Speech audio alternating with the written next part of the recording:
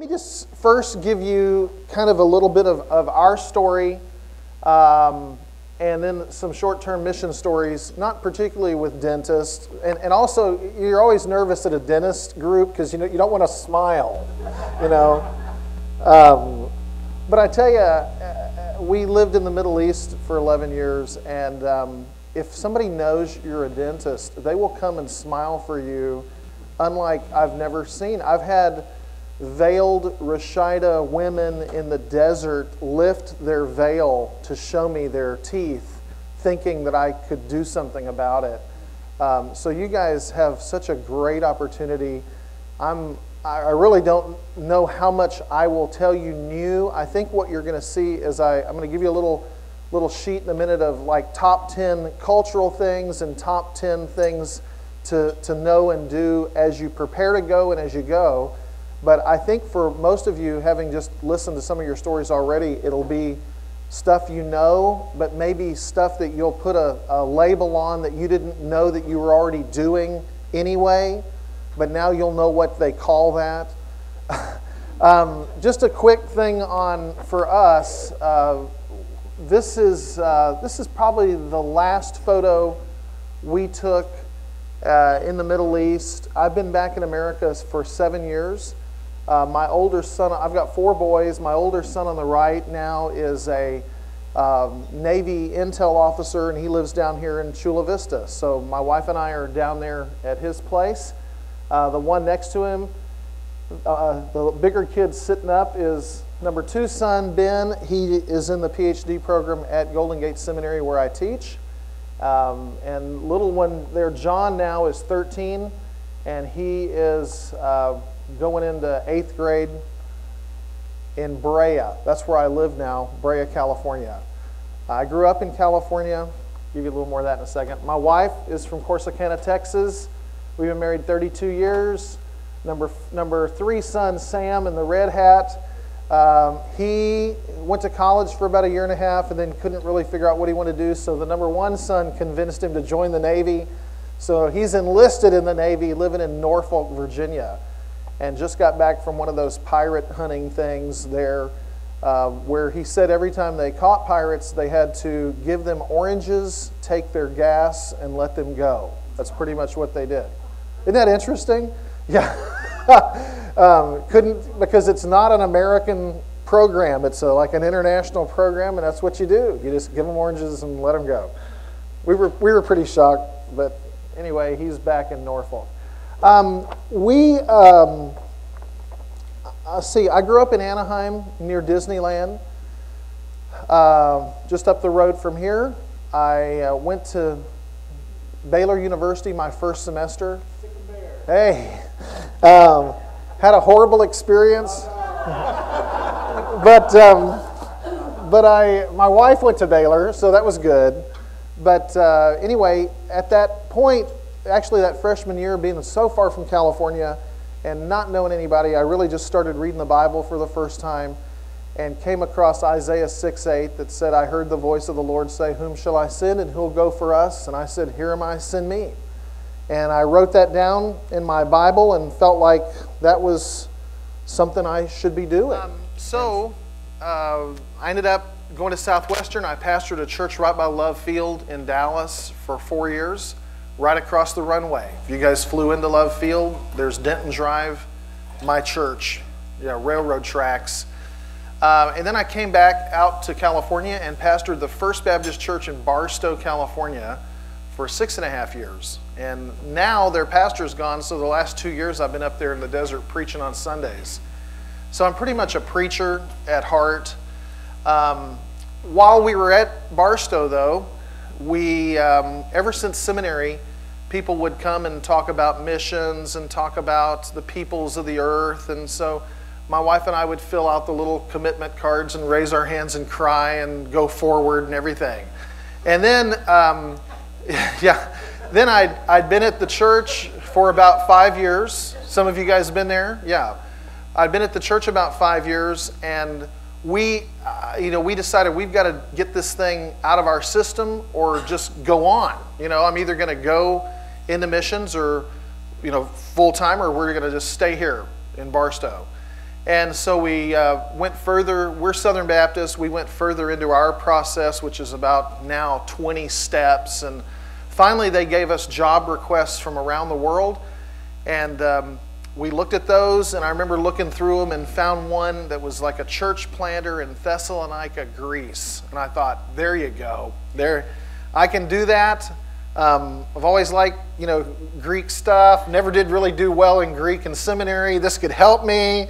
And then we kind of kept going through them, and then we found one that talked about the Bija people in eastern Sudan, that there were 1.5 million Bija, one known believer.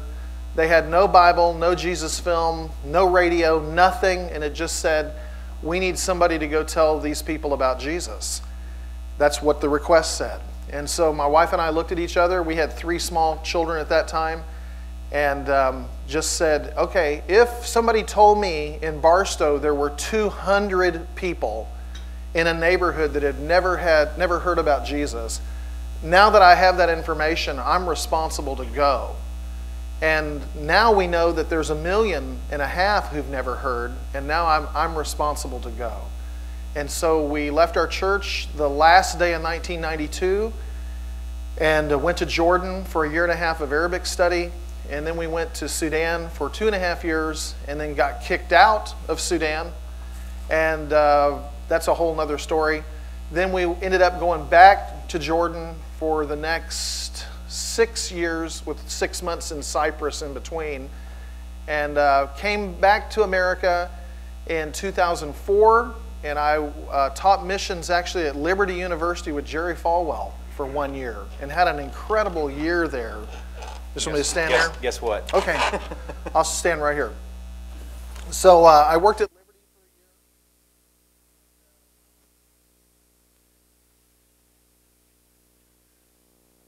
year. And there you go. You want that one? Yes, sir. I think it's coming. Thank you.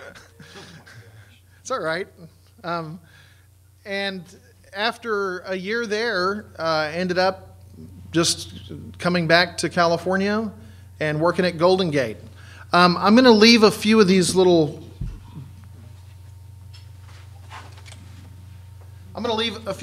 magazines up here for you guys if you'd like to know a little bit more about Golden Gate. Any of you guys Southern Baptists? Okay, Randy. Okay, Ann over there, good. Southern Baptists have 6 seminaries. Golden Gate's the one in the west. Our main campus is in San Francisco. I was telling a group earlier, our windows in our chapel look out into San Francisco Bay, Alcatraz, and the city. It's a beautiful sight. So we're used to competition, in trying to hold an audience. But we have 5 campuses, San Francisco, the one I'm at in Brea, Southern California. We've got one in Phoenix, Denver, and Portland. And now, about 66% of our programs online. That's all that the seminary accrediting people will let you have. If you're not accredited by the seminary accreditors and you just have like SACS or WASC or one of those other ones, you can do everything online. But this is a little bit about the seminary. We've got a missiology program that I kind of do, and a intercultural ministry program also. So that's a little bit about the seminary. Little bit more about our story. So we ended up going to, like I said, to Jordan for 1.5 years to start on Arabic. Somebody asked me, how long does it take to learn Arabic? And my answer is, well, I'll tell you when I'm done. It just continually grows, and depending on what country you're in is whether you actually know that Arabic. It's different from Jordan to Egypt to Sudan to Syria to Palestine. It's all different, and especially the first 200 or so words that you use every day. But then we went to Sudan. And then my job went from like church planter, frontline guy telling Bible stories with flannel boards in Arabic to when we left, I was supervising our International Mission Board work in Chad, Sudan, Egypt, Jordan, Israel, Palestine, northern Iraq, Ethiopia, Eritrea, and then off and on in Somalia and Djibouti, those places too. So some of you have been to those places. That's great. I'd love to hear your experiences. Some short-term stories, receiving missionaries. I think on a career mission side, we probably wish missionaries overall had a little more orientation and had a little better grasp of the strategy on the ground. And I'm going to give you some more insight on that in a minute. But just a couple of stories. One good story. In places like Gaza and the West Bank, we used short-term teams and still do. And those short-term teams fit into a strategy, an overall strategy on the ground. So the best teams that we had were teams that were requested by the field, where the field had a desire to open up a particular area or give credibility to a local church or pastor, or bring in groups that were going to be part of a bigger strategy. And we saw that happen a lot in the West Bank and Gaza. We had a great team leader over there, whether it was food projects or health clinics and things like that.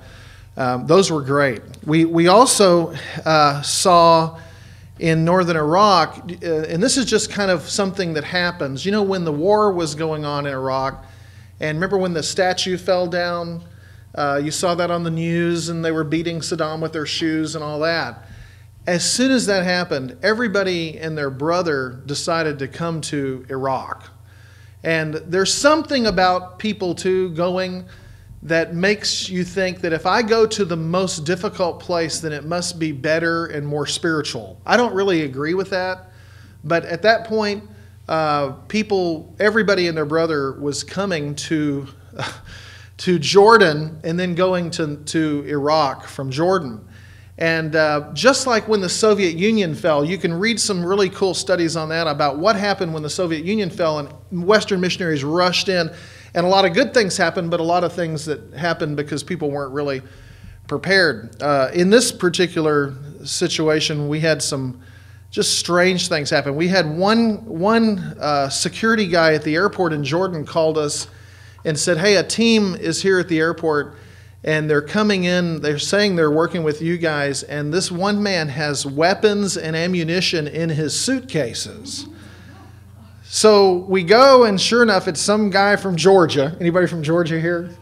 Yeah, some old guy from Georgia who is on the side. He's like a part-time arms dealer. And he's decided that in Iraq he needs to have his own protection, and he needs to have some samples of the weapons that he's looking for. So we have to go kind of explain that. And all of that's just because somebody on this end didn't really get orientation before they went out on that end. We also had a lady, and we were doing a project in Amman, and that's how you say Amman. It's actually Amman. So if you ever hear them on the news say Amman, Jordan, they're saying it wrong. I just have to tell you that. Because when you hear me say Amen, you're sitting there thinking, he doesn't know how to say Amen, does he? Yes, you're saying it wrong. But we had a team out, and we were going to a group of homes to just minister in these homes, and the driver and the missionary, the driver was an Iraqi, and the missionary was talking. They were talking back and forth, and there was a woman in the van from the volunteer team who hadn't taken her medicine that day and hadn't told anyone that she needed to be on this medication, or she got extremely paranoid. And so she jumped out of the van in traffic, ran to the police station, and said that the missionary and the driver, the Iraqi, were trying to kidnap her and take her into Iraq. So, we called the pastor and said, how did this lady get in the group? And, no one really knows these things, and she should have been on her medication. But all that is mostly preparation here takes care of a lot of that once you get there. So what I want to do this morning is I want to give you a little handout. and we're going to talk about, I've got two things. Yeah, thanks if you do that. Yeah. The top 10 cross-cultural concepts you need to know, and then top 10 insights to increase the impact of your trip before you go and while you're there. Okay? And I know that I'm not covering everything. I didn't have, a lot of things that I'm hoping are assumptions like you are active in a church. I guess I shouldn't assume that, but I would assume you are, that you know the Lord, that you read the Bible, that you pray. I don't have those as top 10 things you have to do before you go, because I'm hoping that we're doing those, But what I'm going to try to do is spend like 2 minutes on each one, and then if you want to stop and when I'm done and we'll talk more about one or the other, then we can do that. Okay? Just so you know about short-term missions, people that are long-term on the field, and these are people that have one-way tickets. You know what that's like. When you go to the field and you have a one-way ticket, you don't have a return. So remember the old guys, they'd leave from the east coast of America, pack their belongings in a casket, and just say, we'll see. In fact, when I left Barstow, I told my friends, I said, I'll see you guys in heaven. I really never thought I would ever come home from Sudan, ever. But when these days, short-term missions is incredibly effective and can be incredibly ineffective and is huge. Where are people going? I don't know if you guys have ever seen this, but this is just where people go these days. Tourists, people that are studying abroad, and short-term mission teams.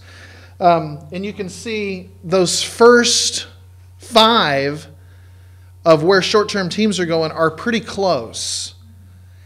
I think that's okay. I mean, there would be some that look at that and go, well, there's just too much stuff going on in Central America.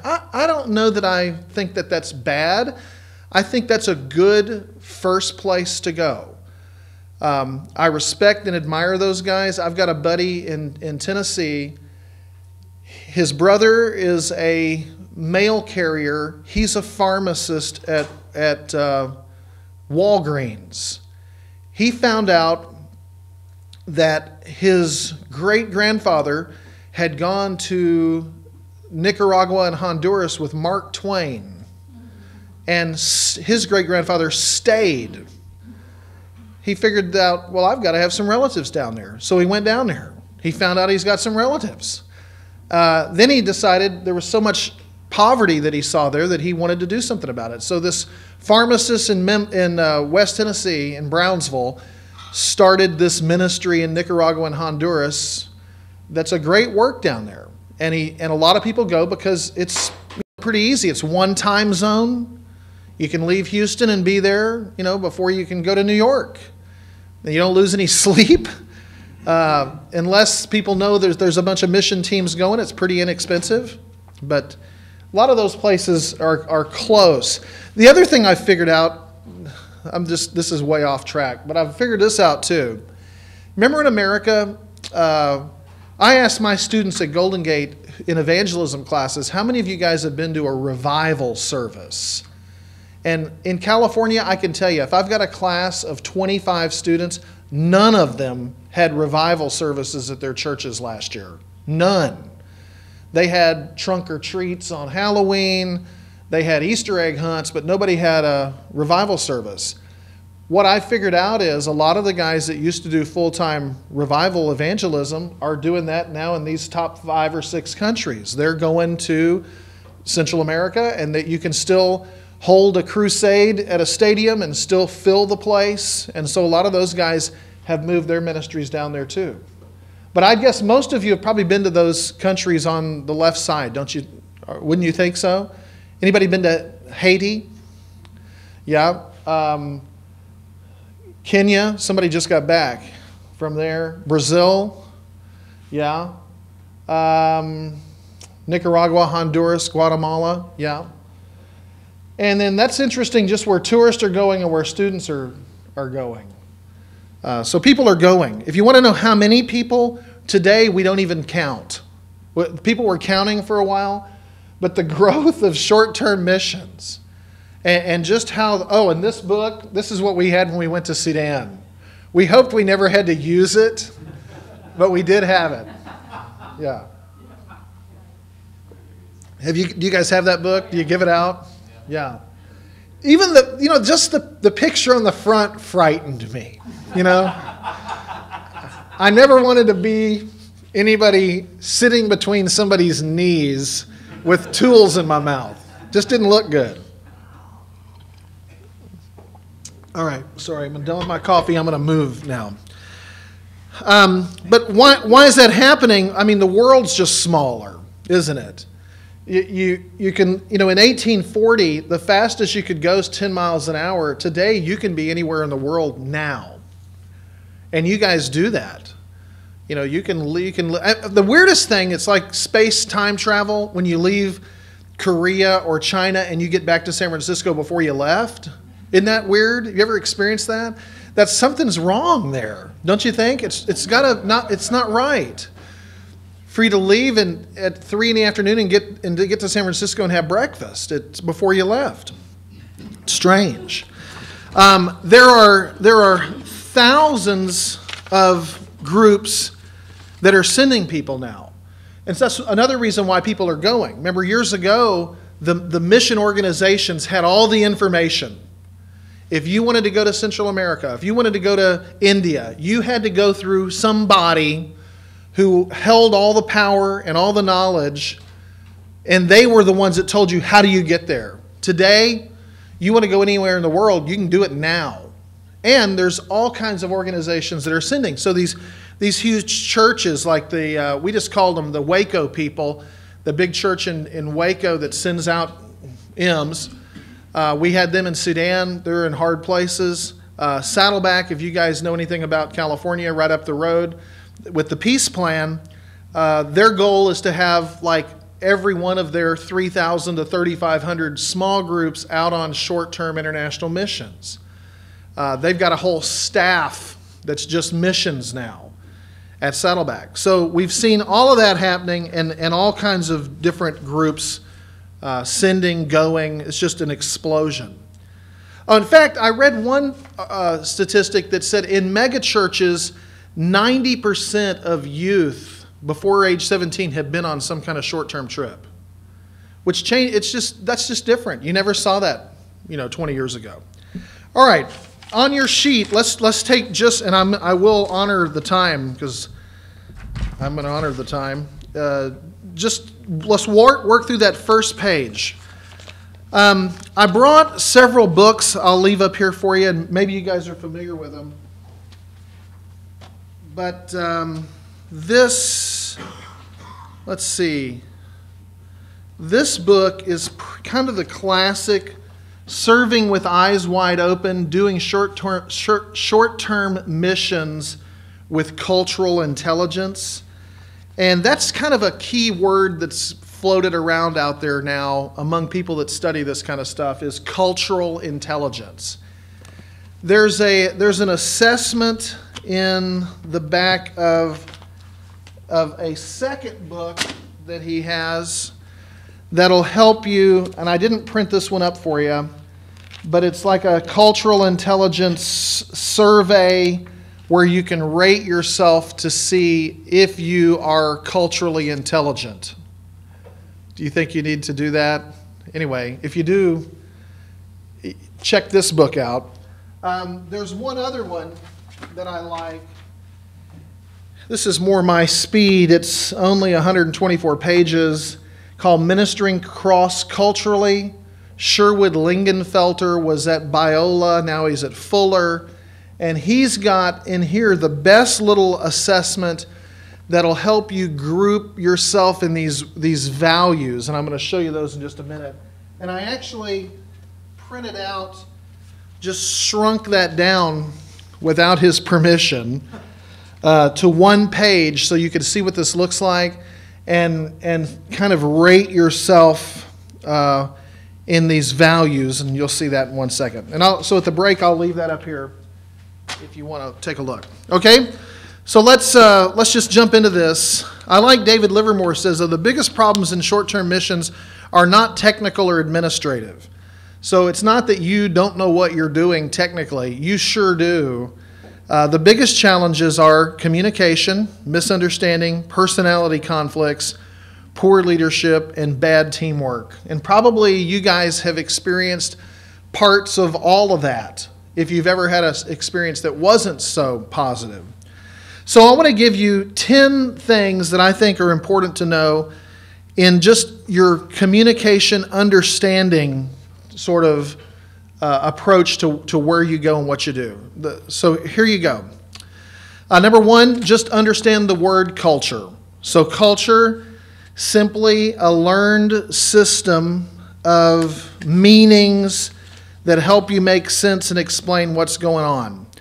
It's just, culture is just the soup that you swim in every day. It's what told you right now that you sit in a chair. It's what tells you how to get your coffee, how to dress, how to behave in a meeting like this where you're all sitting there quietly, calmly. Culture tells you all that. How men and women react and interact together. It tells you how to make bread in northern Iraq like that.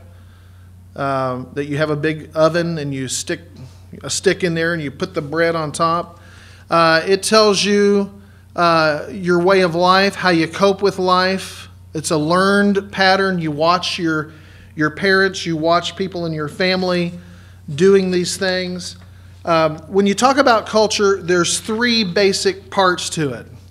So there's the cognitive part, and that just tells you how to do things. It's knowledge.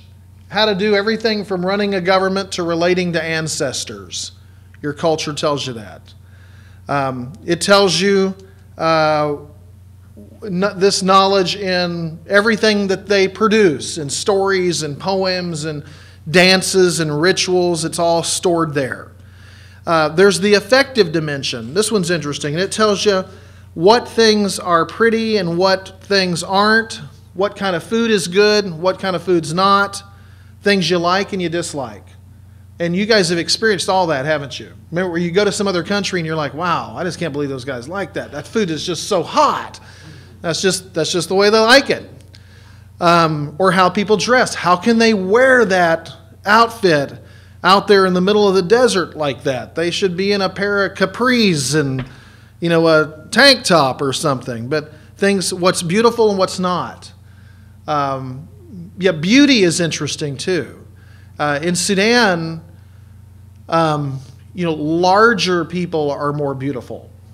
That's why we like being there, But some cultures, because if you're large, that means you're doing well, you're blessed, and who wants to look like a refugee in Eastern Sudan? Nobody. But those cultures tell you those things. What's pretty, what's not.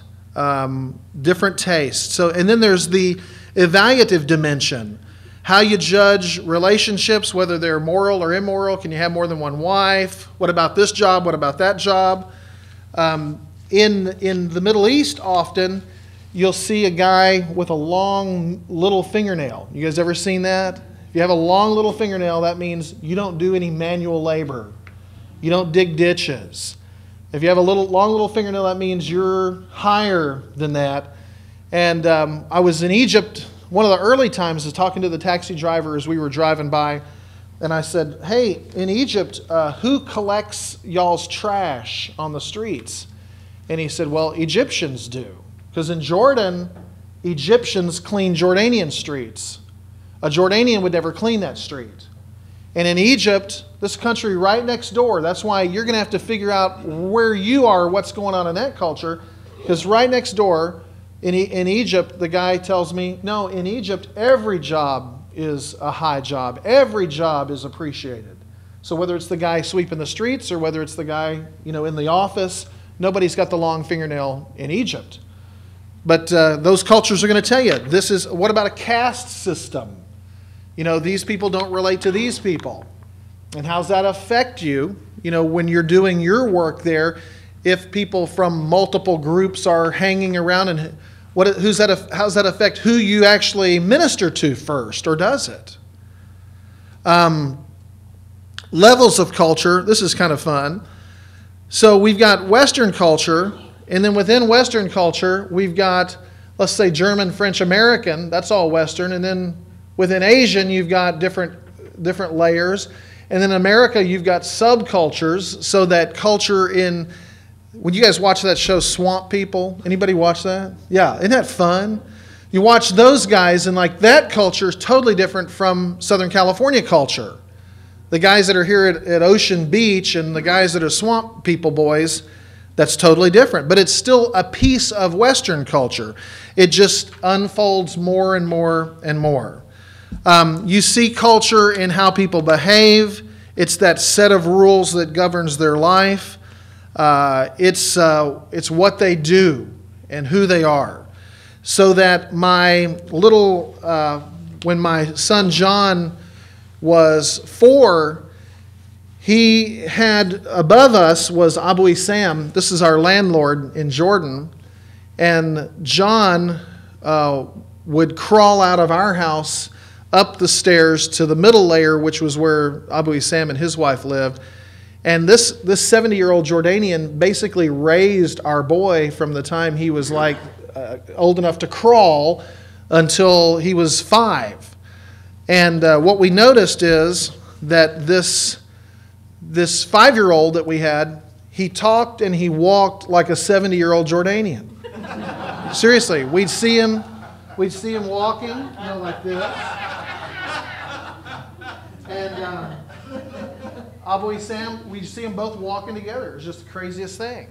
And then you'd hear John speaking English, and he would say, and the man, he put his hand in for the fox, and he grabbed the fox, and just talking just like a Jordanian guy. Well, that's how cultures learn. People watch it, they grow it, they live in it, and you see it. People in cultures produce stuff. They produce artifacts. And when you bring stuff home, you bring stuff home from those cultures. Maybe a mat, maybe a bag that somebody's knitted out of plastics or old materials, or it may be something that culture does that's unique to that culture.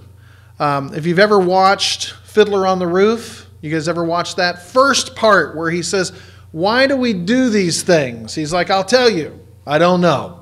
We just do them because that's the way we do them. All right, second thing related to that is worldview. So culture is stuff that you see. Worldview is stuff that is driving why they do that. Any of you guys been to Malaysia? This is actually a Hindu ceremony in Malaysia called Thai Pusan, and there's this huge statue in the distance and about 400 steps, and these pilgrims have to march up these steps, and yeah, those are hooks that are in this guy's back. And after the break, I've got a little video I may show you of this, people like this that are doing this. But culture is, okay, I can see that. Worldview is, why in the world does he do that? So worldview is what's underneath that says, why do people do the things that they do? And that's something that is something, hopefully, on your short-term trips, you can start getting to worldview of why people are the way they are and why they do the things that they do. So when we interact with people from our own culture, we can fill in the blank of why they do what they do. When you interact with people from other cultures, you need energy to figure out why are they doing the things that they're doing. Because they're different. We don't understand those things. Worldview is why we do these things. Why do we, after a church service in Sudan, line everybody up around the corner and everybody shakes everybody's hand? Well, the worldview is hospitality is a value. Greeting people is a value. And so that value moves what you're doing on the surface. It's the deep level of culture. In fact, some people use a iceberg as a descriptor of what culture and worldview looks like. One is on the surface, one is underneath that drives everything. Worldview affects how you face issues in life. So evil and suffering, what causes that? Your worldview tells you that. One worldview may say it's because you don't work hard enough. One worldview may say it's because there's demons. They're in the trees. They're in the rocks. One worldview may say riches and prosperity, that riches is the goal. You ought to be prosperous. Other worldview may say, no, actually it's relationships that are the top priority. So worldview affects everything, all of these different issues in life. Let me give you 4 questions that worldview tries to answer. Oh, and this is another lady from that Thai Pusan celebration. See that trident in her mouth? Yeah, so her worldview says, for me to be accepted by God/gods, I have to put this trident in my mouth and carry this bottle of milk up these steps. Now, here's one other thing, though, related to this. Worldview, okay, let me give you these 4 questions. Worldview answers these questions. Is there a God? How does he relate to us? Where did I come from? Why am I here? What happens when I die? How do we know right from wrong? Why is there good and evil? And then power and authority. What's truth? How do we know it? What's the source of authority? Worldview answers those questions. Now think about this. There's how many billion people on earth right now? 6 to 7, 8? What is it? Who knows? How many Christians are there on earth? Maybe 1 billion? That means that for 5 to 6 billion other people, they've got a worldview that answers these questions in life that makes it where they can get up and function every day. And if you ever really talk to a Hindu, or you talk to a Buddhist, or you talk to a Muslim, and sometimes we think, wow, they must really wake up every day thinking, I've got to find another way. This way is just not working. No, the reason there are a billion Muslims is Islam works for them. Because that worldview answers all those questions. The reason there's nearly 1 billion Hindus is, even though you stick a trident in your face, that trident and that sacrifice answers the question of how do we relate to the gods. This is how you do it. So they don't wake up every day thinking, laying on their bed in the morning thinking, wow, I just wish there were some other way. Satan has them convinced that their way answers their questions.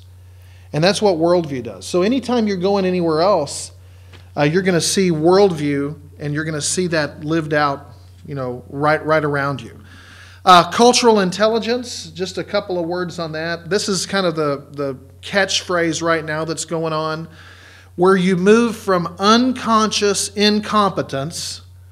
So for us, in my culture in the Middle East, that would mean unconscious incompetence is I go to a meal and first I invite my wife to sit with all the men.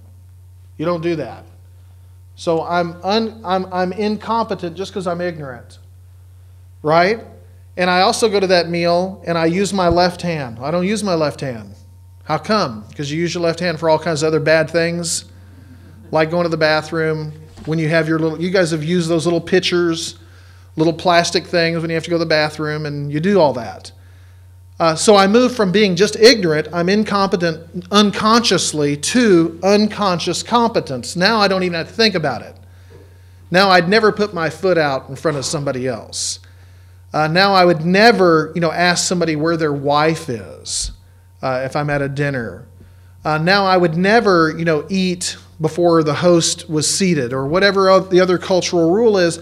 You're growing to where you're learning more and more what is it like in that particular culture. That doesn't mean you have to be afraid or that you have to go, well, and there's no reason to ever go again because I'm never going to learn anything. No, it just means you're committed to continuing to grow. Realize it's a growing process, and take these cultural intelligence assessments.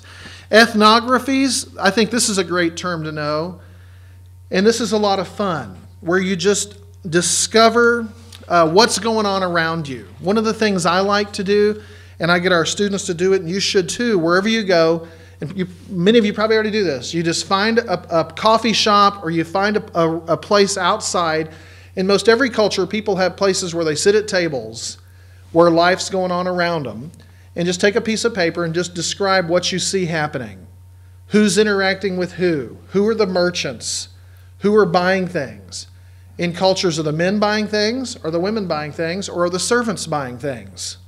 Because you're going to have one of those. Are the kids buying things? Who's selling things? Who's selling vegetables? Who's selling meats? Who's making breakfast? And just sit and for an hour or so just kind of sketch it out. It's a lot of fun where you just sort of, through your observation, you see what's happening there. And ask questions. Ask some of those worldview questions if you have somebody you can talk to. And then you try to create this ethnographic core of what does somebody in the center of that people group look like. And these are actually, this is who really missions is after.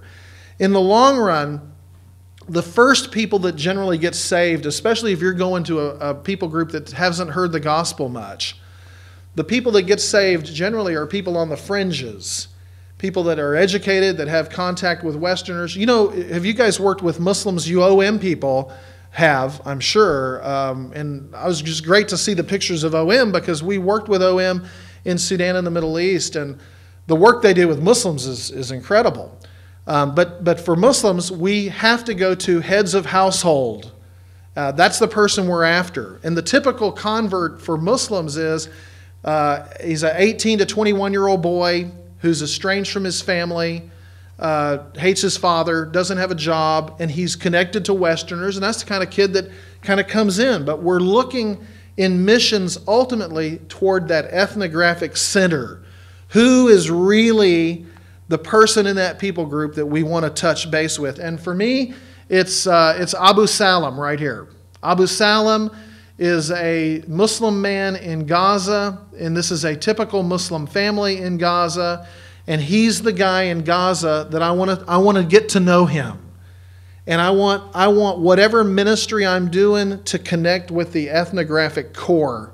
These are decision makers, power brokers. They're more stable, more rural. These are the traditional people in that people group. The people on the fringe, if you've ever gone to China, I took a bunch of Liberty students to China, and the people on the fringe in China are students that are going to meet with a bunch of other students. They're educated, they're more urban, they're mobile. But doing your ethnography is going to teach you what's out there and who are these people. Okay, give me just a couple minutes. Well, I may stay on this one a minute, and then we can take a break and come back. This Lingenfelter book talks about these values. And I would guess when you're on your short-term trips, these are the things that you're going to come up against more than anything, just because they're so evident, and you clash with them so often. And that is these values that a whole culture holds. Now, in every culture, everybody has a little bit of different value. You know, some of you, even in this room, some of you probably would watch a PG-13 movie. Some of you probably would watch an R movie. Some of you wouldn't watch any of those, and you've taken the television out in the backyard and you've blown it up with a shotgun. I had a friend in seminary that did that. But within our culture, you know, there are levels. But in general, we do hold certain values together. So you're going to figure out, as a culture you're going to, individualistic or collective. And that's going to be one of the biggest things that you'll see depending on what country you go to. Is it a country like America that says you're important, your rights, your needs, or is it a group thing? And is it more like, you know, you're calling one person to come to Christ, Or is it more like Cornelius and the Philippian jailer, when once that one guy went, the group went? So there are cultures like that, where you have group-oriented or individual-oriented. That's why in America, we always usually call for a personal, you make a personal decision to receive Christ. In another culture, we're doing that also. But we're also taking into account that if you do that, then you've given up Christmas, Easter. I mean, if you're a Muslim and you do that, you give up Ramadan, Eid al-Adha, your community and everything. You're leaving all that. Which is why there's a whole field out there of contextualization. That's another word. That's word 8 on your list. All right, let me just keep going. Large and small power distances. These are kind of fun. Can you be chummy with the boss or not? In Jordan, to get a package at the post office, I used to draw people maps. There were 10 steps to get to. Before you got to the last guy was the mudir. And the mudir had a cigarette and a glass of tea and a newspaper and a rubber stamp. Every country that you go to that we would say traditionally is like a third world country, you're going to find the guy with a rubber stamp. And a guy with keys. That's the most powerful guy there. And until you don't get anything done, and guess the guy with the rubber stamp is gone. And if he's not there, it makes big trouble. If he's at a wedding somewhere, you wait till he comes back. Nobody in those cultures, nobody gets to fill in for that guy. So this huge power distance in those countries. Male and female roles. So you're going to find some countries where women can do everything that men can do, such as my favorite little country in Africa that's now messed up called Eritrea. Anybody ever been to Eritrea? Eritrea is what used to be part of Ethiopia. It's the coastal area of Ethiopia. Wonderful little country until the leader just went nuts about 10 years ago and started fighting with Ethiopia again and cracking down on Christians. But in that culture, women and men fought alongside each other against Ethiopia for years. And so it's an African country where male and female roles are shared. But you have to figure that out. In the country you go to, you've got to figure out what's going on here. Can you relate to women and men the same? I did years ago, from Jordan, I flew over to Brazil. My boss in Jordan was now the regional leader in Brazil. So I went over to Brazil to do like a training for his missionaries. In Jordan, I went for several years without ever speaking to a woman on the street. That's how distinct male and female roles were. In America, you're walking by and here comes a woman or a couple of people, a couple of ladies with a couple of kids, and you might go, howdy, how you doing? That kind of thing. You don't do that there. And so I went all that time without speaking to women. I'd just talk to missionary women, but still, I'd rather talk to guys. That's just the way we did it. And I went to this mission meeting in Brazil, and it was a room like this, and the missionary women were in there, and the missionary women had on tops with no sleeves. And I remember just kind of feeling uneasy, like I needed something here, like I don't want to look at their shoulders, Just how distinct those cultures can affect you and how distinct those male and female roles are. So in America, pretty much roles overlap. In other countries, this is my wife and a couple of her Sudanese friends that she met in the market. Women are modest, clear roles defined. Let me give you one more and I promise I'll stop because I know you're getting there. Yeah, I got a couple more of these. Time.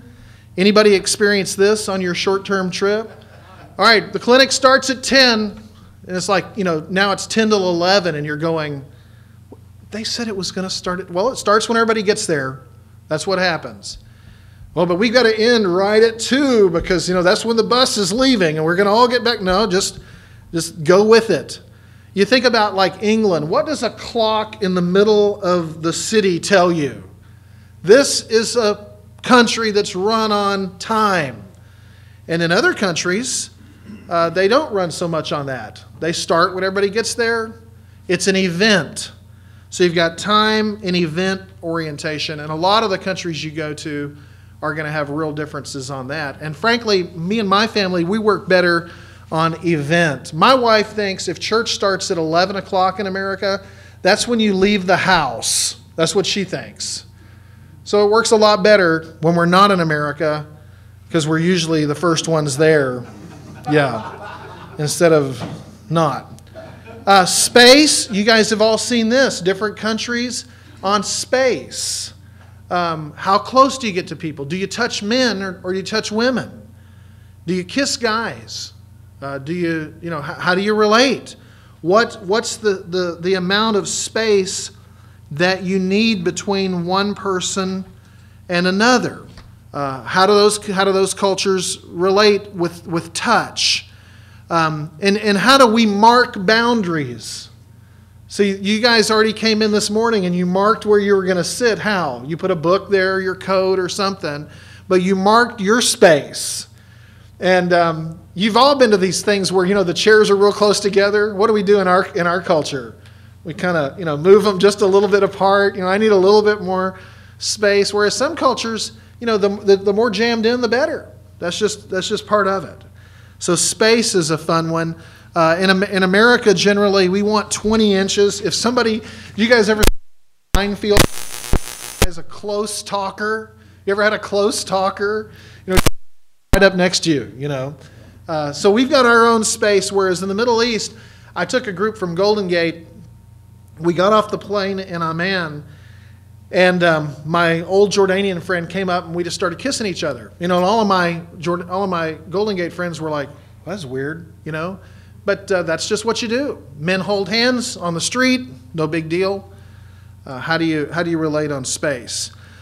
Self. This is all something that's going to come up in just a minute too, on face saving. And then this one is less. You don't see this much, but this is a fun one. It's like, where do you control what happens in your life, or does outside stuff control it? And you'll find cultures that relate to that. In America, generally, we think we're in control.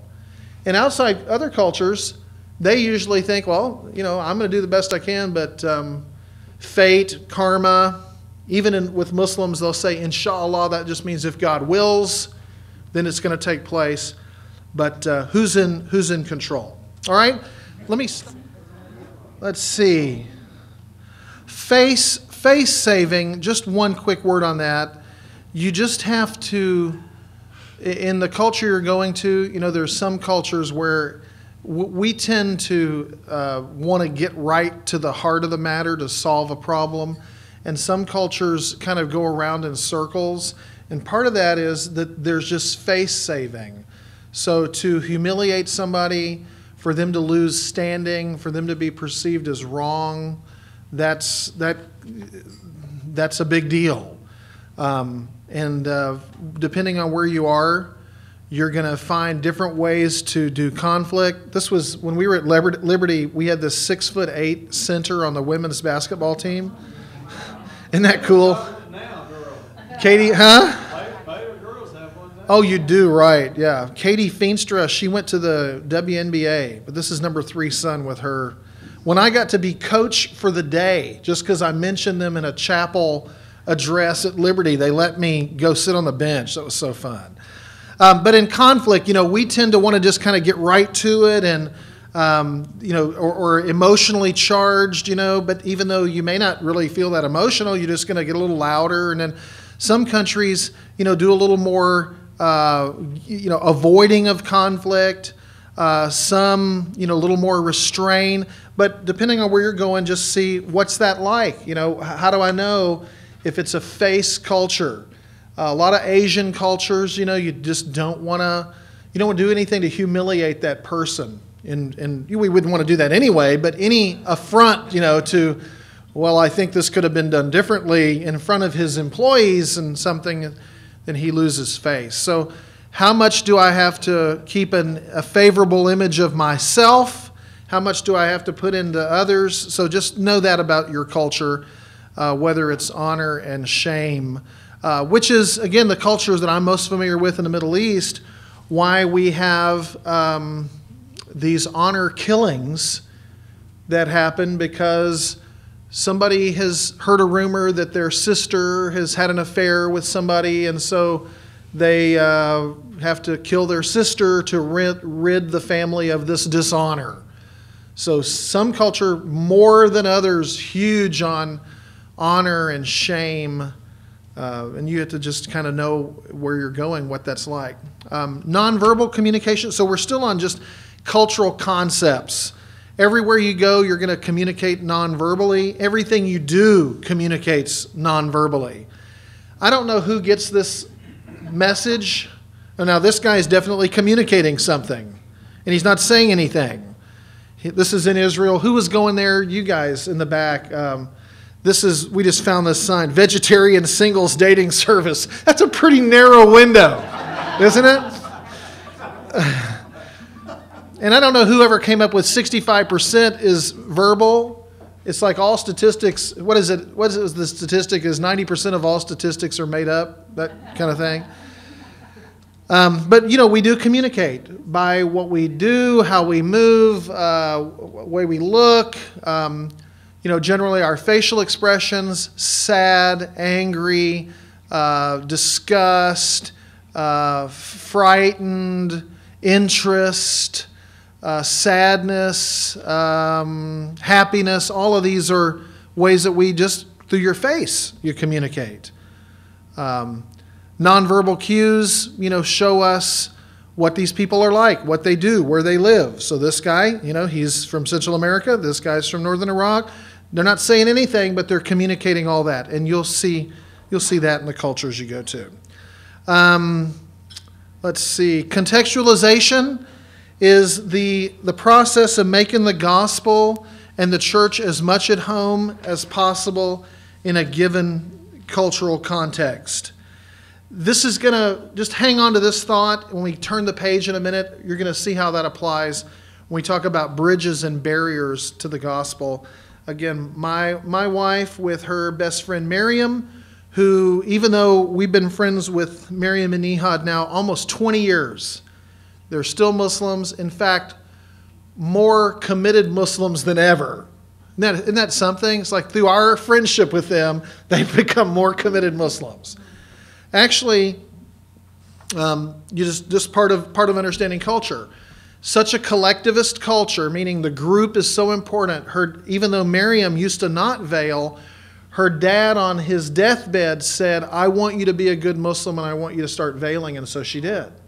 So she's from a culture that honors her father. She's from a culture that is group-oriented, and all of that created her and her family to be more committed Muslims, even though, they've known us. You can see our influence for 20 years. But why does it matter? Contextualization matters because reaching people in their cultural context matters. That's why you have the gospel in different languages. That's why you speak another language, you enter into their culture. That's called contextualization. What it all looks like, you got one person here, one person there, they're trying to communicate, there's all these things that are going on in the middle, and you hope that what you're trying to tell them gets through. For us, and many times you've got person A going through, I could add another translator guy here, and then to person B. So this exchange process, when you're trying to communicate with somebody, even goes through another person, which is legend among missionaries that are on the ground when evangelist from the south comes to East Africa. And evangelist from the south is telling a story that people in Georgia would understand and laugh at. And so the translator just tells the people listening, he's telling you a story, and the guy's out there saying, "Yeah, a man had these 3 dogs. And he went down to the Piggly Wiggly and left the dogs in the car." And as he's telling that story, the translator just says, "This man's telling you a funny story. When I tell you to laugh, I want you to laugh." That kind of thing.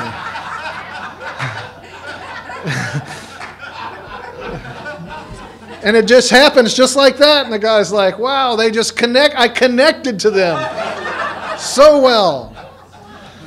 It's true, isn't it?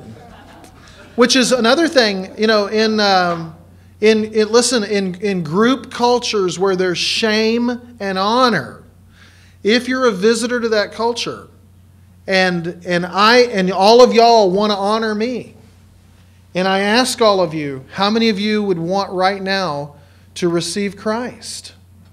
And none of you want to disappoint me, and so what do?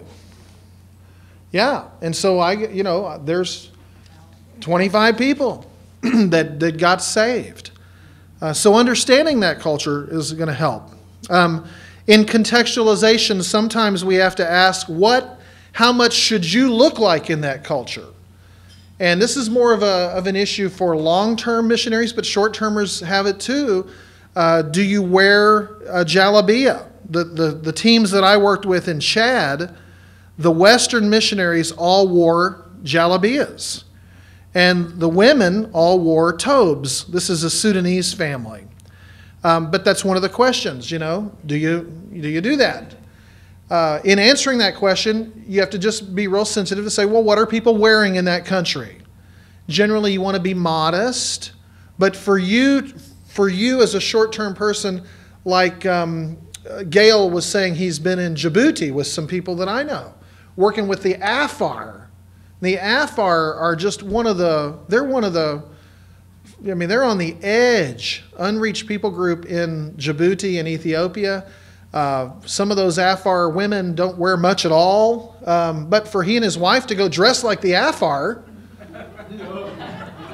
that's just not smart. And listen, makes a great.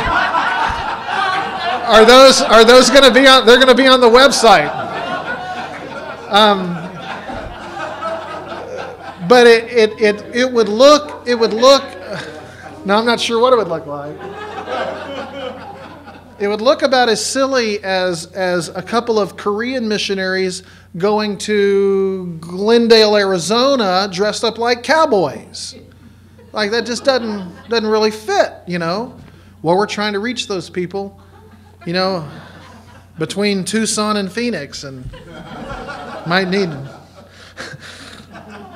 All right, you guys have got it. Culture shock. You guys have all talked about that. Culture shock. What's that look like? The stressful transition period when you move from a familiar environment to an unfamiliar one.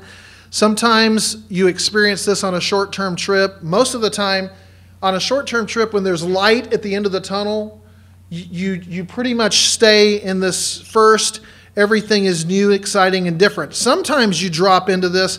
By the time you're going home, sometimes you reach the second level here where you're like, these people just don't do anything right.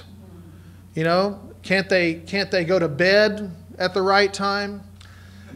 Yeah, I had a Liberty University student with me. We were in Galilee, and we were at a hotel there, and it was during some Hebrew Jewish festival, and people were partying in the hotel till 11:30 or so at night. She came down. She was a Korean Liberty student.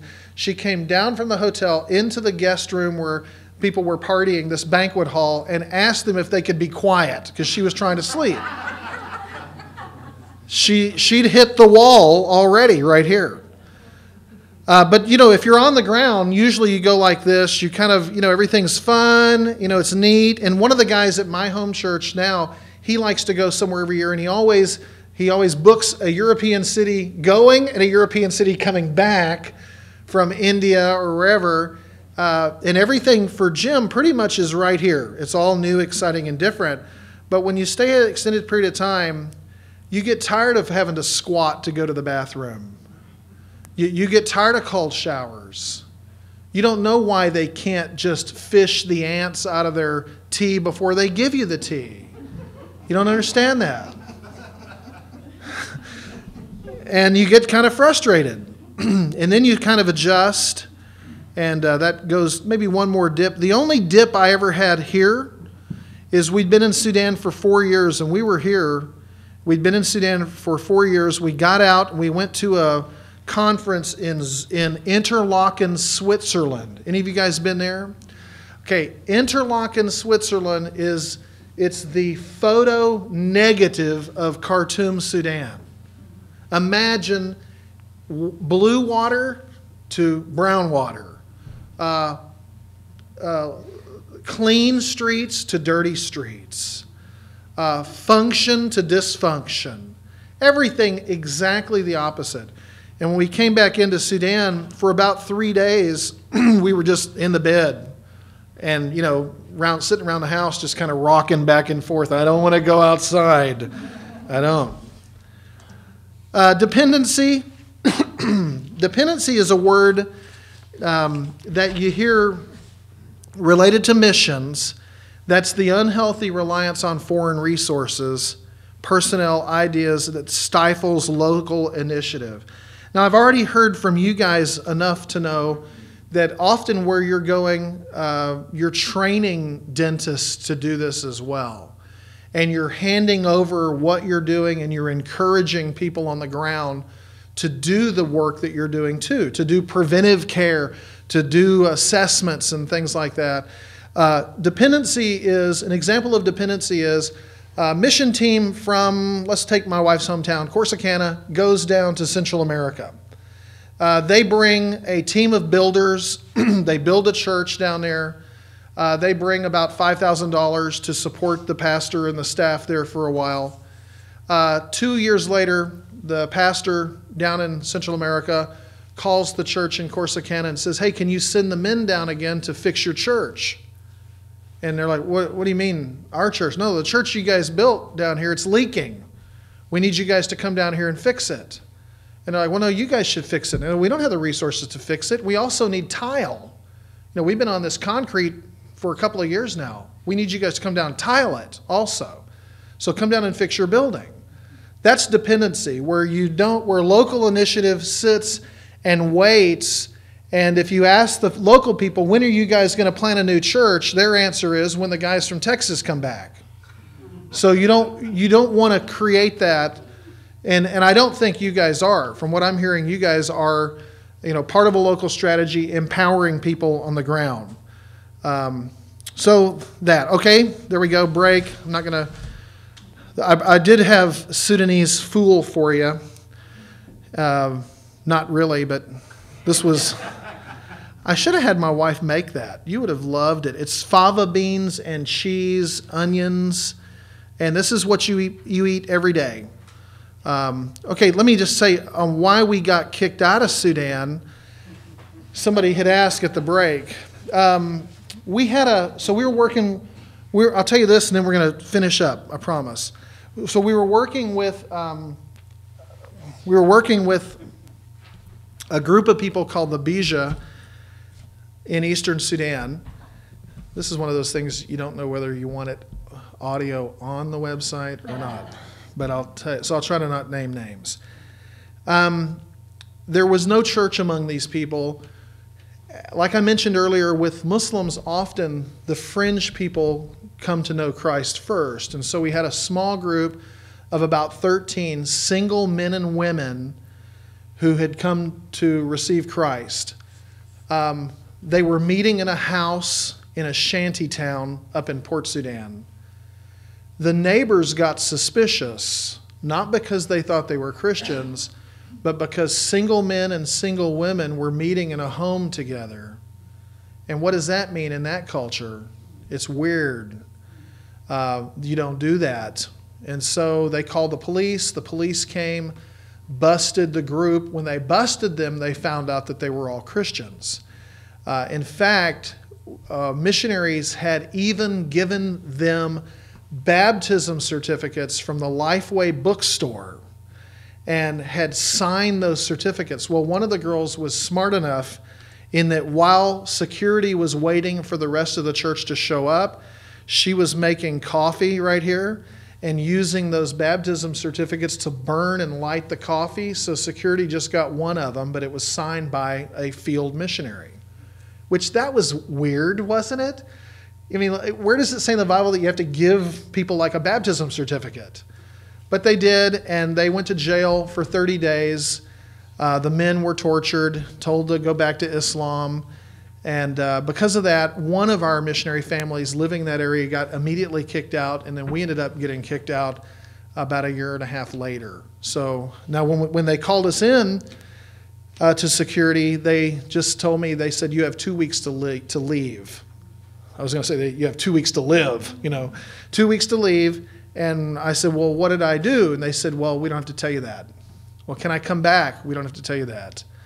You know what you were doing, up there. No, what was I doing? Anyway, that's just how it went, and that's where we ended up leaving Sudan, going back to Jordan. But then from Jordan, put together our teams that ended up going back into Sudan, and then we probably have more people there now than ever. So I won't tell you exactly that in case somebody listens to all this. All right, let's do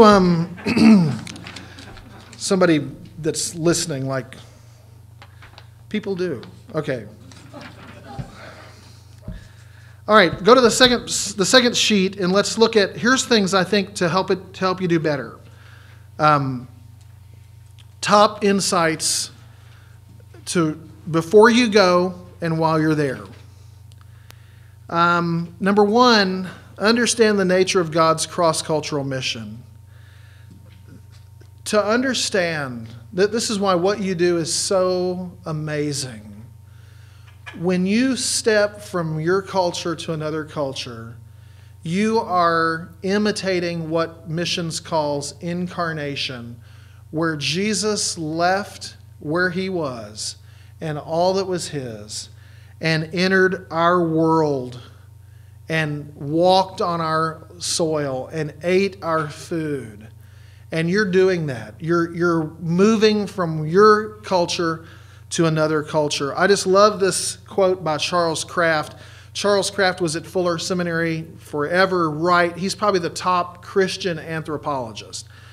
He says, by adopting our frame of reference, God entrusts himself to us, becoming dependent on and vulnerable to us. It is our life he lives, our food he eats, our homes in which he sleeps, our difficulties that he shares, our emotions that he feels. He employs our language and culture to get his ideas across to us. And when you do that, when you step from here and get on a plane and go somewhere else, you're doing exactly the same thing. And it's a spiritual thing. And it's a remarkable thing as you live out and fulfill the Great Commission. God's gifted you guys in an incredible way. And for you to be able to step across a culture and become dependent on those guys for that period of time that you're there, it's a real divine thing. So I think that's cool. And I think as you understand that, it just adds another element into what you're doing. It's not just a deal of, well, we're going to fill some cavities. Of course, they need filling, and we're going to repair some cracks, but that you're participating in something that God's called you to do that's incredible. So I love that. I think also you got to learn about as much about the culture as you can before you go. Some places are easier to do that depending on where you're living, but to meet people, study about that country, meet people from that country, eat the food, go to their grocery stores, go to their worship if you have a chance, watch their movies, listen to their music, learn something about their culture, increase your cultural intelligence. And hopefully where you live, you'll have opportunity to do that. Some of you that are in rural areas, not so much. For me, here in Southern California, when I teach a missions class here, every session we go to a different country for lunch. So if I do a Friday, Saturday intensive, on Friday and Saturdays, we're going to a different country. We're going to go to Vietnam, we're going to go to China, we're going to go to Gaza, we're going to go to India, and we go to those restaurants. And in those restaurants, they've got those TVs going with the stuff going on and, Bollywood up there. So to do those things, learn as much before you go about that country. Read up on it. Go to cultural fairs like in Yeah. Pimp your hookah.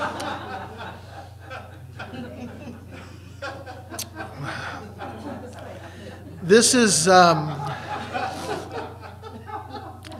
actually last year in Garden Grove, California. They have the Arab American Festival, and if you're going to go work in the Middle East, you find these places. Go do those, and just watch. See how people are. And you can see right here, you got two different.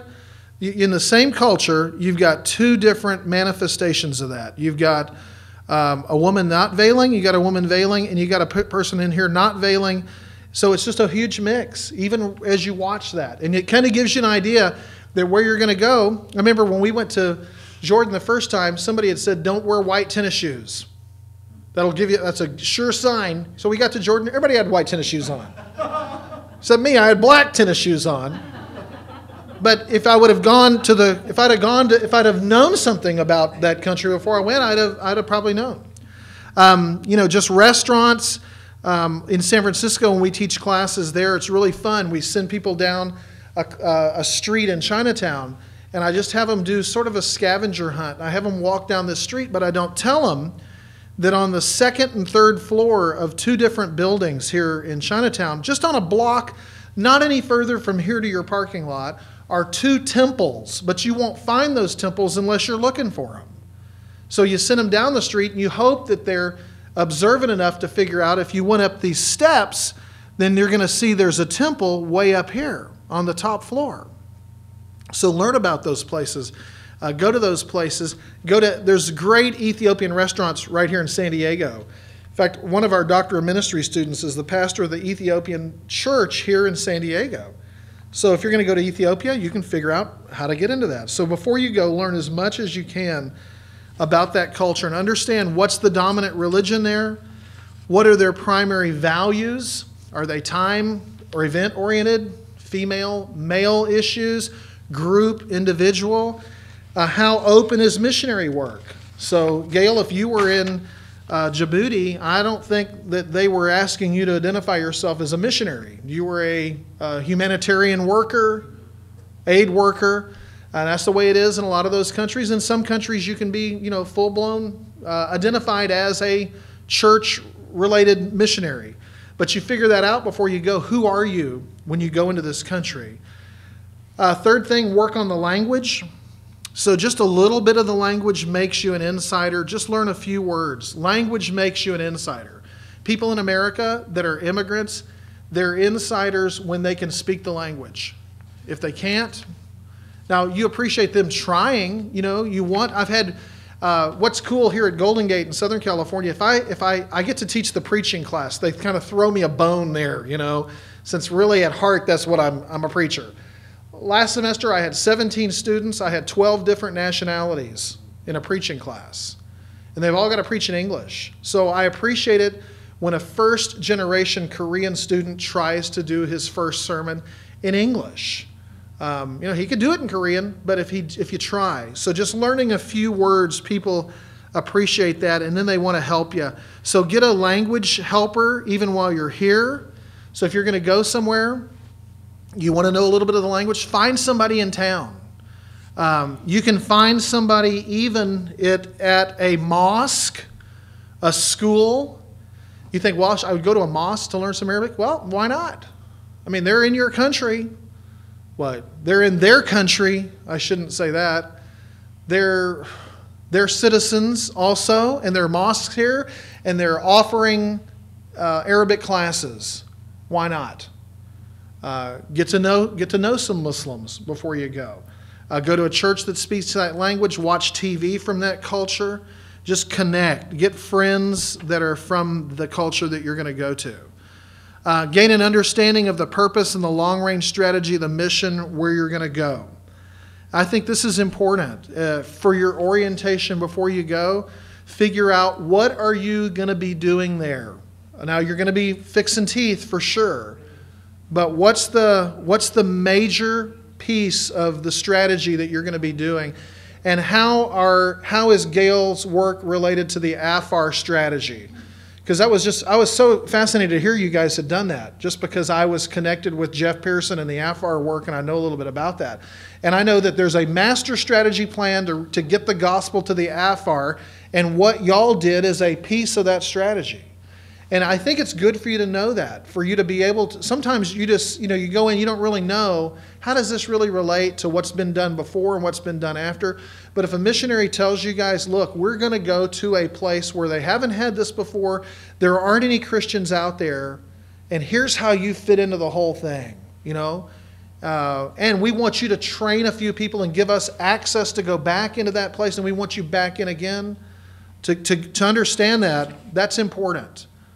How does your presence fit into the broader strategy? How are you going to build on work already done and yet to be done?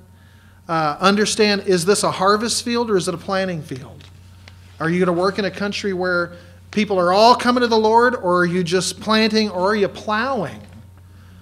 Do you guys remember Henry Blackaby? Do you ever read his stuff, his Experiencing God stuff?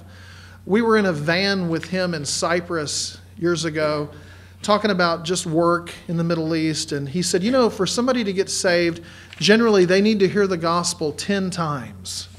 And he said, are you guys willing to be number 1 through 9 for most of your life? And that's a plowing field where people just haven't had a chance to hear the gospel. What are you going to be doing while you're there? Are you gaining access? Are you giving the local evangelist and the church respect, recognition? Is it a reached or an unreached people group? And usually we use the missionaries use 2% as whether people are reached or unreached. So if you've got a population or a people group, if it's 2% evangelical, we say that people is reached. And then we walk away and leave that to we think the national church is strong enough to be reached. So maybe you're going to come in and strengthen the national church in a reached people group, or you're going to be like the Jordan Baptist Foundation we worked with.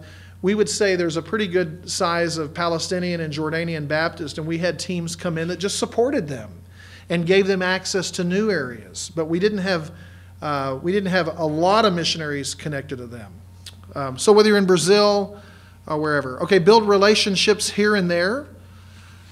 So this is just right down the street here in San Diego at Malaku's restaurant. This is Malaku Makuria. This is Dan Lee. So whether it's Ethiopians or Koreans, depending on where you're going to go, make friends here with some of those people in the countries that you're going to go to. When you're on the field too, ask about and listen to people's stories. Just ask them. Tell me about your life. How do you live? What do you believe? Ask some of those worldview questions. This is my friend Hassan. And Hassan makes this really cool meat where he lays it. He has little smooth rocks from the Nile, and he puts coal down, and he puts the rocks on top of it, and then he cooks the meat on top of the rocks. You ever seen that done? It's really cool. Wherever you go, you see people that make all kinds of interesting foods, which is why I say eat the food, be as local as you can.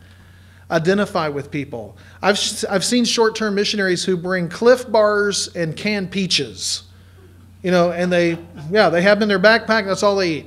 Why?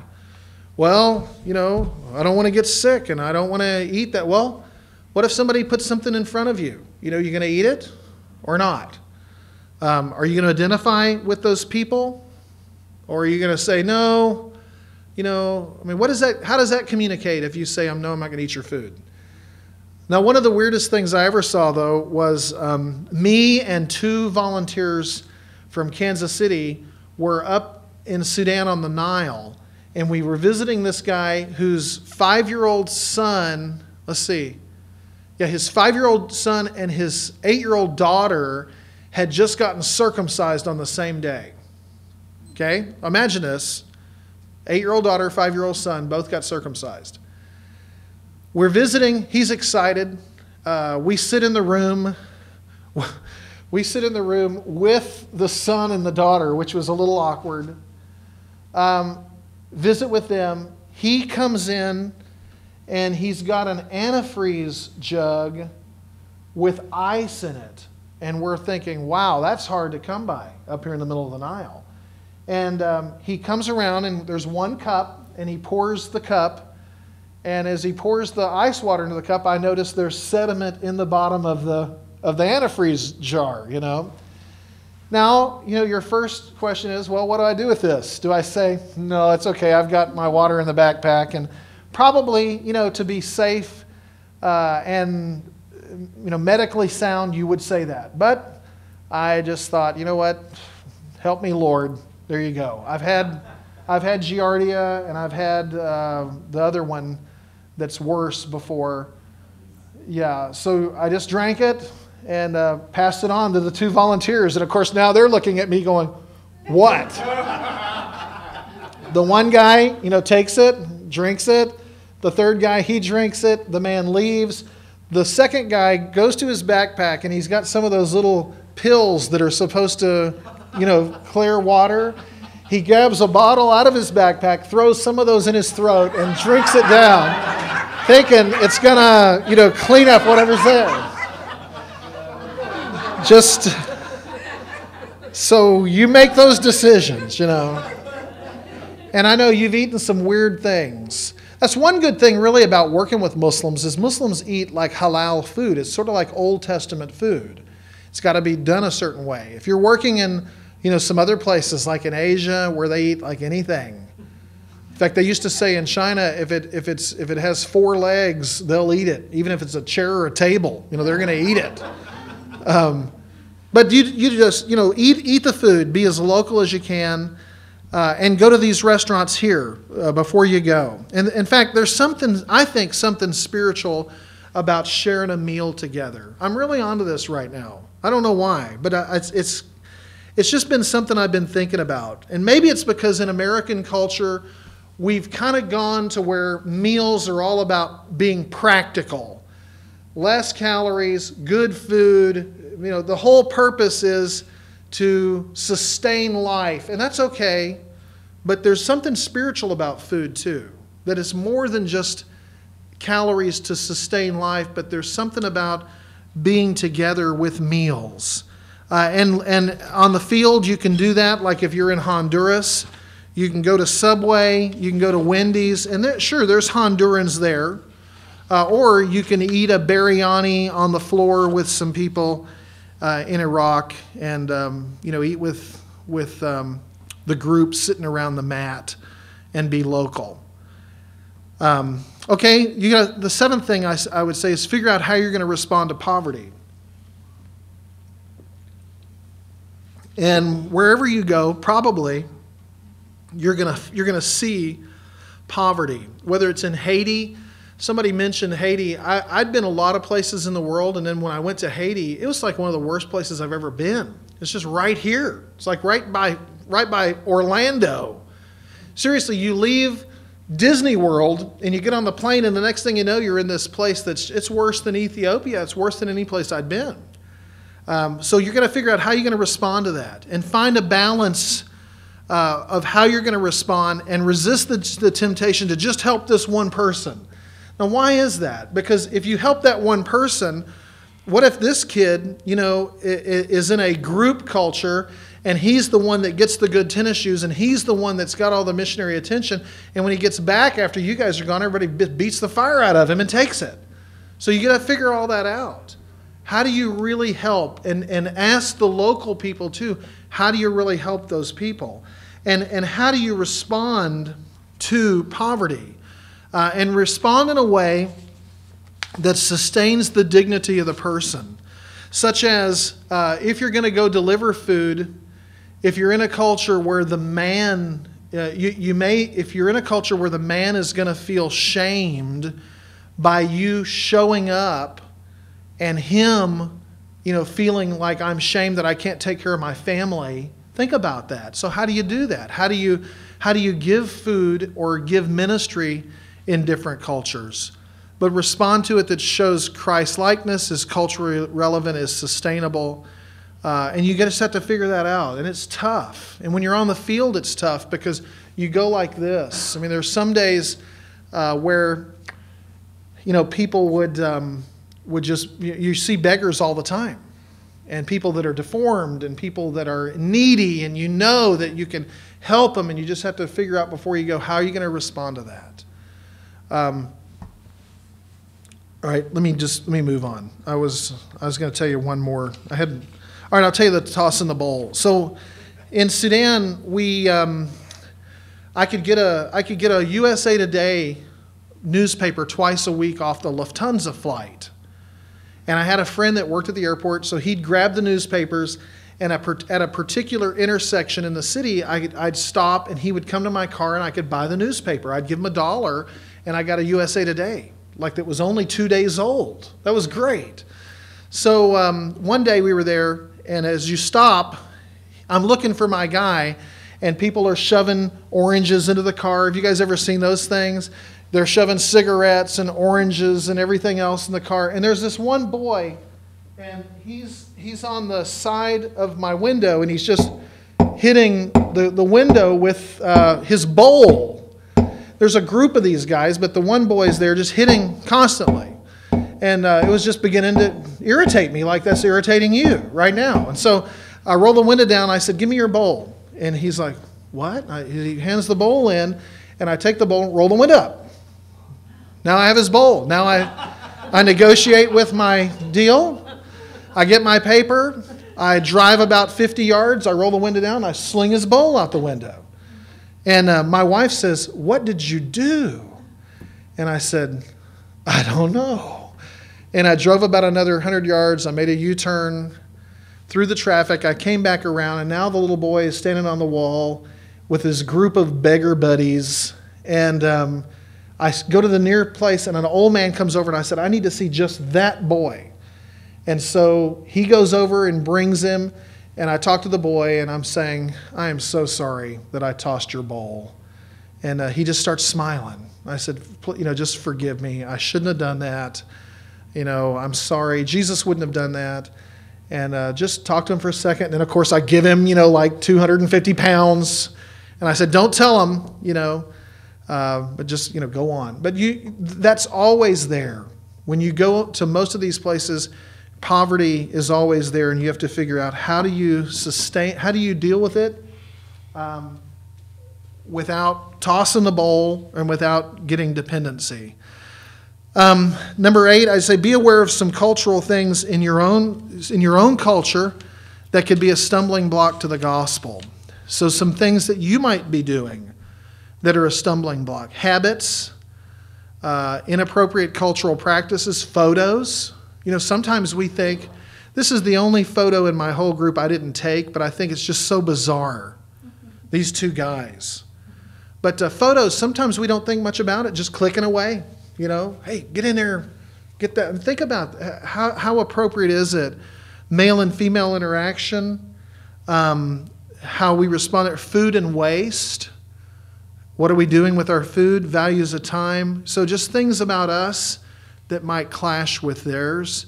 And then discover cultural bridges and barriers to sharing the gospel. In every culture you're going to go to, you're going to find that there are certain bridges that help you share more easily. And that culture is just setting you up to be able to, just like Jesus, look around and just say, the kingdom of heaven is like this. For instance, here's one in Sudan. In Sudan and in anywhere you work with Muslims, you have the Eid al-Adha, which is the Feast of Sacrifice. This is where Muslims celebrate Abraham being willing to offer Ishmael, his son, as a sacrifice. You've all heard that story, right? Right. And so what you do on the Eid al-Adha is you commemorate that, and you've got the sheep. This is a Sudanese sheep. It kind of looks like a cross between a Holstein and a burro or something. But this is it. And so when you go buy a sheep, you buy the butcher with it. So the butcher is sitting on the side of the road next to the guy selling the sheep. You buy the sheep, you bring the butcher home, and he gets your sheep, he runs it out to the street, he cuts it in the neck, and he says Bismillah, faces it toward Mecca. And you just sit there like we're doing right here, just watching. Everybody watches. And then you take that sheep and you eat it. And the question that I ask Muslims is, you don't debate, was it really Ishmael or wasn't that Isaac? Doesn't the Bible say it was Isaac?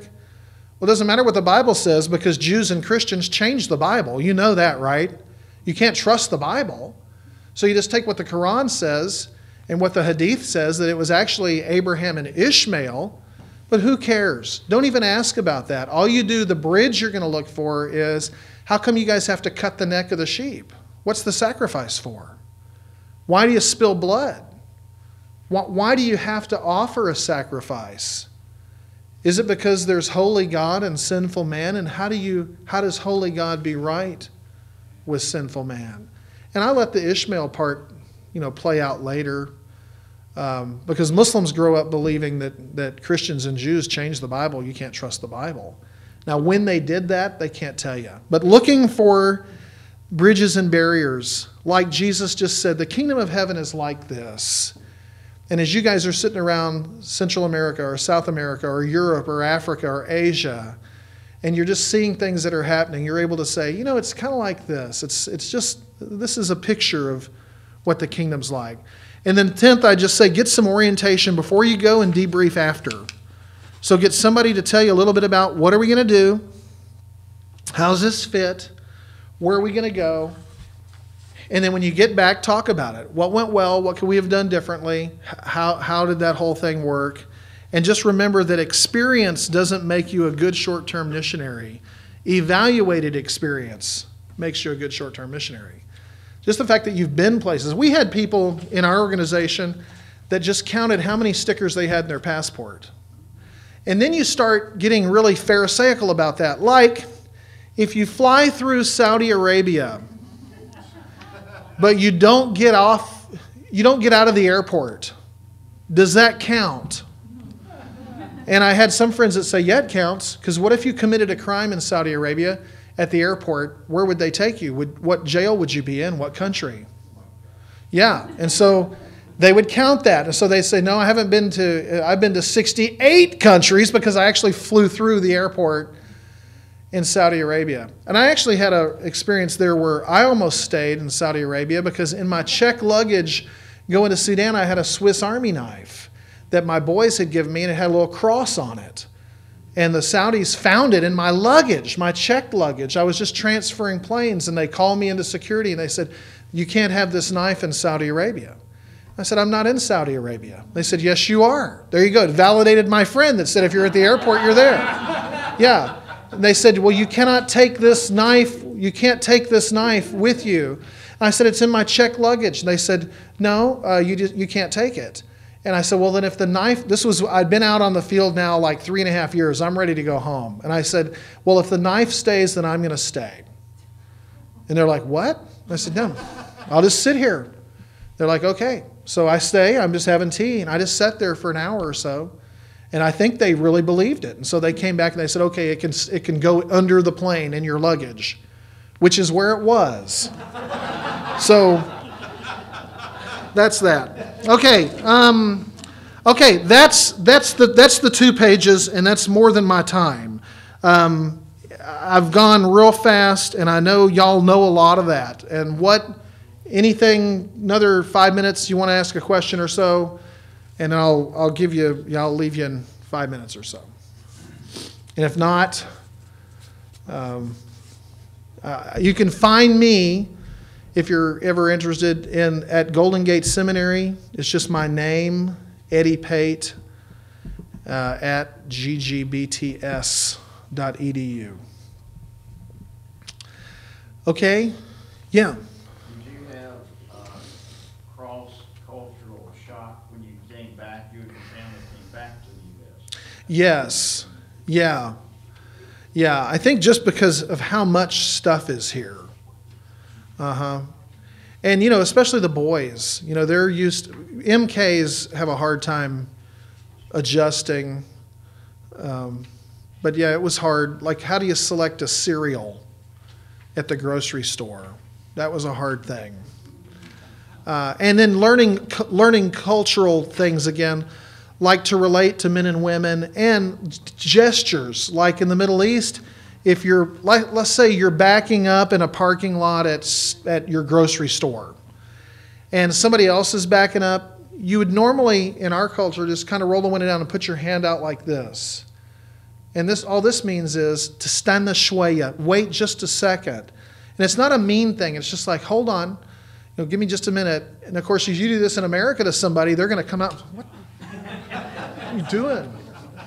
So learning those little things over again too is tough. But the good thing about it is, like in my job right now, it's the easiest job I've ever had in my life, because I've had, when we worked in the Middle East, I'd have teams. We had volunteer teams in Gaza.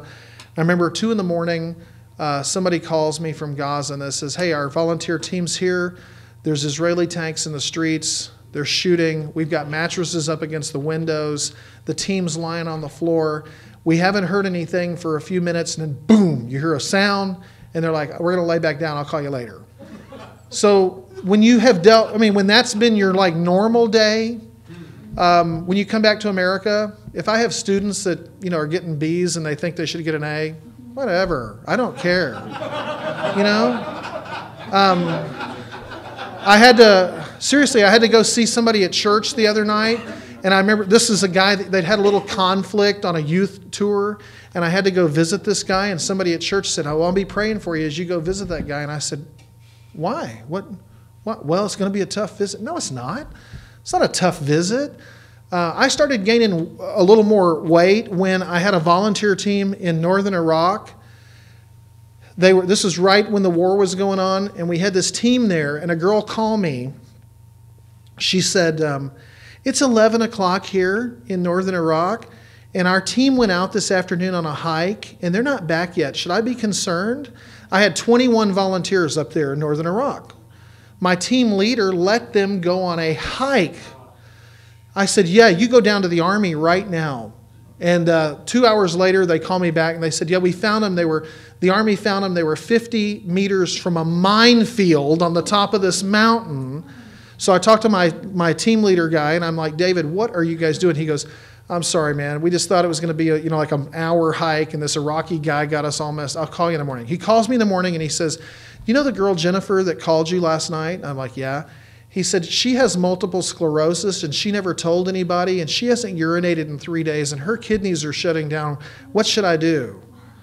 I said, David, get her here. We flew her back to Amman. We take her to the hospital in Amman. They say, oh, you're fine. Our medical person from the IMB says, no, get her home quick. We send her back to Houston. They take a kidney out. Yeah, and I've got my team in Iraq thinking this is like Switzerland. It's the Sound of Music going on in Austria here. No. So anyway, the biggest thing and the good thing has been when you come back to America, sometimes things that we think are huge just aren't that big a deal. Let me tell you one more story. Okay, yeah, and I'll tell you one more story and I'll shut up. Yeah, please. All of these things I know we need to do before we leave, but if we don't accomplish all of this kind of thing, and we're not as culturally sensitive as we should be, or aware as we should be, do you think there might be would this be an appropriate thing to do? To contact the people that are on the ground that we are going to serve, and ask them for forgiveness in advance is what I'm saying. But since we're just clumsy Americans and we don't know better, can they just cut us a little slack? Yeah, I was looking. What they should do is they should give you some orientation. I thought I had it here, but I don't. That where you're going to go should give you a little bit of orientation on here's some do's and don'ts. Here's how to do it better. And you know what? None of us are experts in it. I mean, if I go to a new country, the first thing I want to do is just watch and just be kind. Try to have the fruit of the Holy Spirit and be led by the Holy Spirit, and then just let God work it out. And usually it does. As long as you're a learner when you go, I think it's okay. I mean, none of us are going to be experts at all that. The fact that we are going because our heart is where it is. Right. It seems like maybe there could be some little, like they say, just cut us a little slack because we may. Yeah. We're Americans. Yeah. We'll kind of blunder into that. And that's true. But I think that's why the most effective short-term teams, I think, are teams that connect with long-term local strategy on the ground. And then that guy should give you, I'd be surprised when you guys went with the AFAR if they didn't give you some kind of briefing beforehand on what you were doing and what this was all about. They should. They didn't? They did. Okay. Hey, let me just tell you one more story. It's a Muslim story, but I think it's fun. It's not related to anything. So it's a good way for me to make my exit. We found that most Muslims that got saved through a dream or a vision that led them to Scripture, that led them to Jesus. Those three things, the Scripture has to be a part of it. If they didn't get to Scripture, they never got to Jesus. And so a buddy of mine, in fact, Hamid, this guy that is in this one photo, he and I collected about 30 different dream stories from northern Sudan. And let me just tell you one, and then I'll go. I was going to try to show you his, here we go, his picture. This guy right here. Let's see. This is one of my favorite ones. There was a guy on the Nile, and he was on a little boat. And in his dream, he had a bunch of Quranic books, and he saw Jesus walk on the Nile, and Jesus took all of the Quranic books, threw them in the water, and gave him a Bible and said, "Read this. This is the word of life." He wakes up, goes to the mosque the next day, and he tells the imam what happened. And the imam says, "That's just Satan trying to mess with your mind. Don't pay any attention to that." So he goes about his day, goes home that night, lays down. He has the exact same dream. He's on the Nile on a boat. He's got a bunch of Quranic books. Jesus walks over, takes those books, throws them in the water, gives him a Bible and says, "Read this. This is the word of life." He wakes up the next morning and he goes to his work. Now, he is so poor that he sells cigarettes, and he sells them by the piece. And if he sells them by the piece, then he has enough money where he can buy himself a new pack of cigarettes. I'm going to show you that fool bowl. Let's see. He can buy himself, by selling the pack of cigarettes, he can buy himself a bowl of fool to eat for the day, and he can have enough money to buy another pack of cigarettes and go through the next day. So that's how he lived. So he's in the marketplace selling cigarettes by the piece, and he thinks, how can I find this Injil? And he looks, and the guy next to him is reading something. The guy next to him selling lighters, reading something. He says, "What are you reading?" And the guy says, "I'm reading an Injil." He goes, "Where did you get that?" He goes, "Well, here, do you want mine?" So he says, "Sure." So he gives him his book. The guy with the lighters walks away. He never saw him before, never saw him since. He reads Scripture for 6 months, gets saved as a result of that, and then comes and connects with our guys in town. But that's what we see happening. And you see God working with these people too in dreams, and some of them don't get to that point. Like my friend that was making the stuff on the rocks that you saw, he had a dream, and Jesus appeared to him and said, "Go to the marketplace, put a water canteen under your jalabia, and a man will come up to you and say, 'Give me a drink.' And that man will tell you everything you need to know about me." And so I said, "Hassan, did you go?" And he goes, "No." I said, "Why not?" He goes, "What if that man would have really been there?" He was afraid. So anyway, those are stories you connect to. Again, thank you guys for the time. I am in awe and appreciate what you're doing. I'd love to go with y'all sometime, somewhere. Keep me on the list, please, y'all. And can I just pray? And yeah? Okay, let me close my part with prayer. Our Heavenly Father, we just thank you for being a part of the family of God and the body of Christ, and how diverse that is and how talented that is. And I thank you for men and women that you've called and the difference that you're making in real compassion ministries where people can smile and people are pain-free in their mouths through people that are in this room, and the difference that they've made all over the world. And I just thank you for their obedience to you and their commitment to the Great Commission. God, just continue to open doors, we'd pray, and help us to go to places where few have gone, where they've yet to hear the gospel. Lord, I just ask your blessing on this group, that you'd use them in a mighty way and bless the work that they're doing. Thank you for the time we've had together, and we just pray in Jesus' name. Amen. All right.